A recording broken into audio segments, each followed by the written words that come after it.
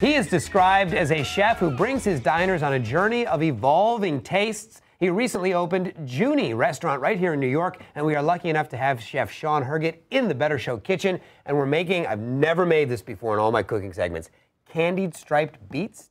Yeah. Beets. Beets. Like the root vegetable. The Correct, beet. 100%. Fantastic. Well, what is the inspiration behind this? Seasonality. Seasonality, all right. And it's also delicious.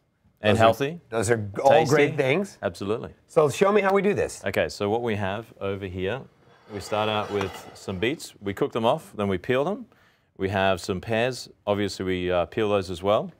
These are candy striped beets that we get from Chef's Garden, which is in Ohio. And then what we do is we shave them on a mandolin so they're nice and thin. Oh, I thought it was a flower. Those are actually shaved? Shaved candy beets. Shaved beets, okay. They actually naturally grow like that, which is crazy. Beautiful. And then some hazelnuts roasted. Then we have a couple of little dressings. So what we're going to do, very simple. We wanted to do this so you could do it at home as well. Cook the beets until they're a little bit, they have texture. Don't overcook them so they're all soft. Don't get them mushy. And mushy. Absolutely not. So we're going to put them on the plate. You can help me out as well. Okay, these are beets. They're beets. They look like squash or something because They're cool, they're right? not red anymore, right? Stick the pears on the plates, any way that you want. Okay. We always like to be a little Very bit high random. tech, right? Yeah. We'll put some red beets on there as well. All right. And just basically pour it over the top.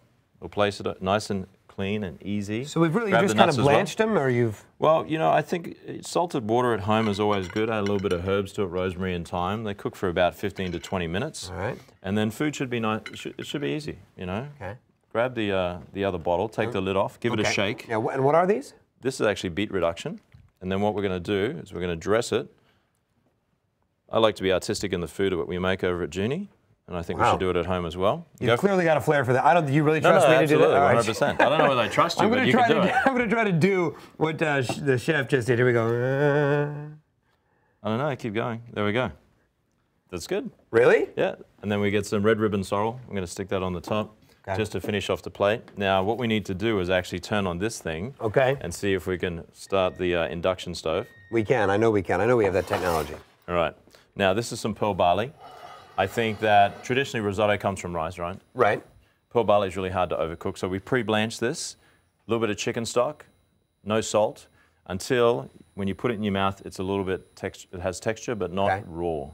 Now, when you cook this, cook it like a simple risotto, so we're going to add a little bit of chicken stock to it. Okay.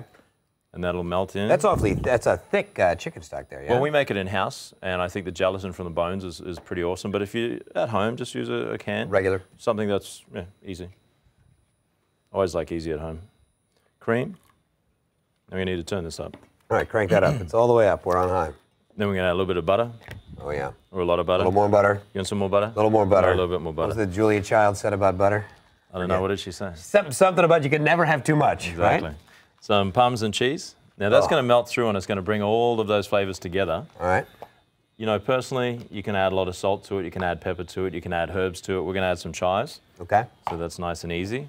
Once this actually cooks down, we have, if you pass this platter over here, there we go. Oh. I think that food should always have a connection with what you're doing. So we have pearl barley, we have a little bit of butternut squash, and obviously some Brussels sprouts as well. Hello. Rebecca could smell this Parmesan cheese melting. It smells so delicious. Okay, so go ahead, finish your thought. And then what we have is a little bit of radishes that we shave as well, just as garnish, but this is really a thing for beauty. And some toasted pumpkin seeds. So what we're going to do is we're going to cook the risotto down until it becomes sticky, put it on the plate. We're going to heat up the rest of the vegetables very lightly, nothing too crazy, and then pour it over the top.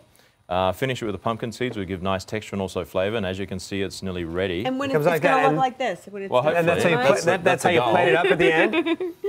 Now, as we get down, the best way to know that it's ready is when it starts to come together, it's a little bit sticky, that's when it's ready to go on the table.